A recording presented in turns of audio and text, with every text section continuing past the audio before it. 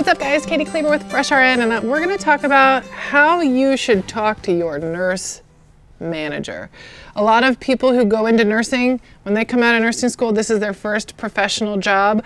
And nursing is very unique because at the bedside, we're involved in some pretty dicey situations. We're taking care of patients during their worst times. Things get a little spicy, shall I say, and the line between like professionalism can get really blurred when you do some of the things that we're doing or see some of the absurdities that we see.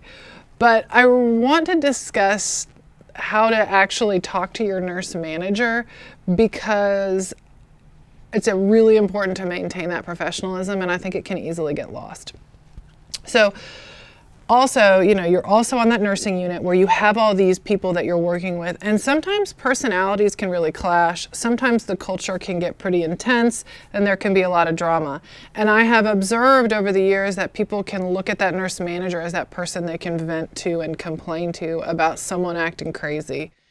Really want to discourage that. That nurse manager is your professional boss, and if we are having issues with people on the unit, that is not the person to vent to.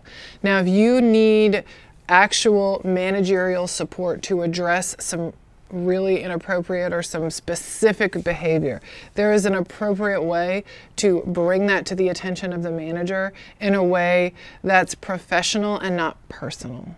Okay, and that's how change happens, and that's also how managers take you seriously. Okay, so number one, I don't want you to go to managers to solve problems for you that you are capable of solving yourself. So if you and a nurse have a disagreement, you don't go immediately to the manager to complain about them.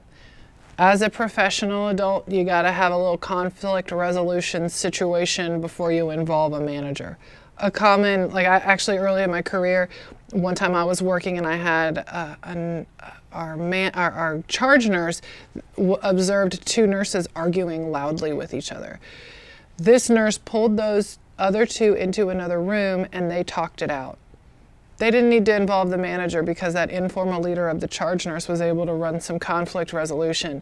That isn't something where you need to run and grab the manager. We're professional adults. We can talk about this and do a little conflict resolution, because if you go to a manager the moment you have an issue, the first thing they're going to say is, well, what did you say to the person? How did you handle this and attempt to solve this on your own?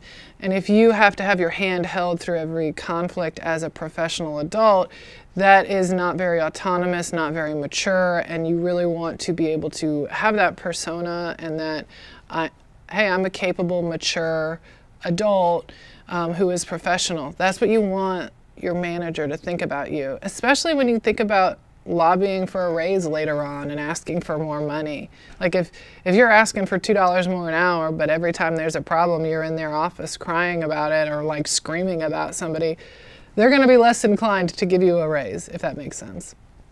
So definitely be strategic with interpersonal issues that you go to your manager with, and try to do the best you can within your professional capabilities of resolving the issue independently. So also, when you go to the nurse manager for situations, you always want to make sure that you hold yourself accountable. Hey, you know what, I did this wrong, I accept that I did X, Y, and Z, but you don't want to throw other people under the bus. That's something that really looks bad if we look to place blame on all these other people when things went wrong.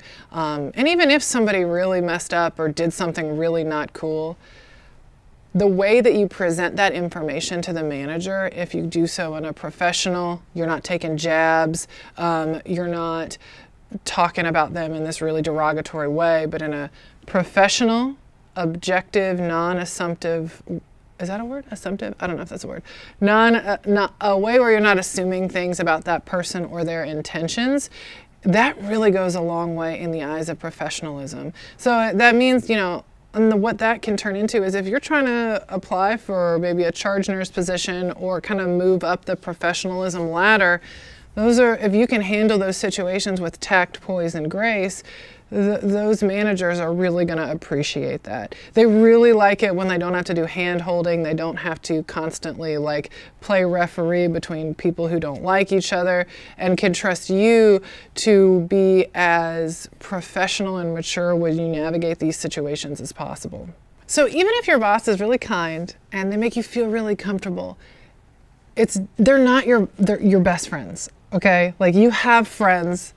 This is not the role that they are to play. They're part of your professional performance reviews. They're the people who are going to recommend you for, if you want to transfer or if you want more money. Like, we can't be unhinged or uncensored with this individual in our life, no matter how kind they are. Need to maintain that degree of like poise and discernment with what we share. We don't want to just share every little thing about our life and every little issue we have with people, but communicate things with tact, be intentional, consider like, okay, this is my manager. Maybe I shouldn't be talking about, how this nurse slept with this doctor on this unit and this and this. Like, that's not who you want to bring that stuff up to. You can talk to people at home about that, but then that persona that you're going to get with that manager, even if they're really kind and really nice, is that you're a gossip. Like, you don't want that from the person who's doing your performance reviews. So I'm saying this because it's very easy to fall into that way too comfortable aspect of dealing with a manager. So really maintain that professionalism. And also, when you have tough questions for them, which you may, hey, why are we doing this? I don't understand why I can't have this vacation or whatever. You want to be kind and assertive. You don't want to be passive. And you don't want to be aggressive. You want to be assertive. You don't want to assume the worst in them. And you want to communicate it in a really professional way. Hey, help me understand why I wasn't able to have that vacation approved. I know I put it in by the certain date. I followed the policy, and I have a certain thing booked.